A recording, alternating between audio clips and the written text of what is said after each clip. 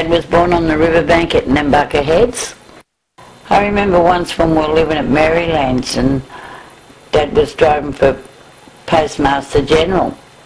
I heard him telling stories when he first got into semi-driving.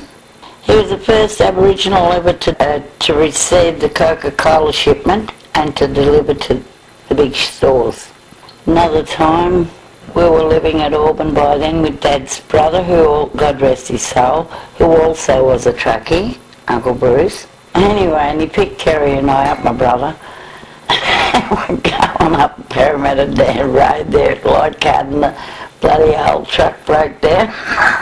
Ah, dear. And here's Dad putting all the witches' hats around for safety, and we always had that excitement, I suppose, because every chance we got to be in the truck with Dad or Dad's brother, Uncle Bruce, that was, yeah, woo-woo, you know. And it was something that we all look forward to every weekend. Dad's mum was living here at Barber's Lane at Stewart's Point. I was pregnant with my first one. I came home and it was a real surprise. Dad turned up and all of a sudden I knew it was time for me to get home to Sydney to have my first baby. Well, you wouldn't believe it. Dad pulls up. Come on, girl, I'll take you home to have your baby back at Penrith. So we gets down South Kempsey where all the truckies pull over and check their loads. But when Dad got out of the truck to check the load, which he was carrying 44-gallon drums of honey, to our surprises, hidden amongst the drums, there's my brother.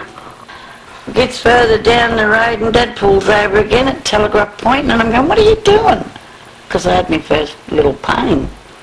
And Dad goes, oh, my logbook says I've got to stop here. I've driven me 6 hours, I've got to have my break.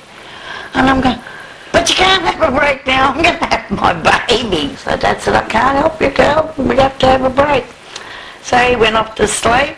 I got another bad pain. I said, oh, bugger this. So I got behind the bloody wheel and I drove that truck from Telegraph Point to Dural because he'd told me where he was going, and I was pretty good because I'd been around the traps with Dad a fair bit. Well, when I pulled the semi up, I didn't know which driveway, and he woke up and he goes, oh, well, come on, girl, we better get going along the road to Sydney. I said, Dad, which driveway? Because I drove his old truck, belly out and all. And mind you, I didn't even think about it. I was in the motherhood mode. Yeah, Dad unloaded his trailer, got it done real quick, got me back to St Mary's, and said, don't you ever do that to me again.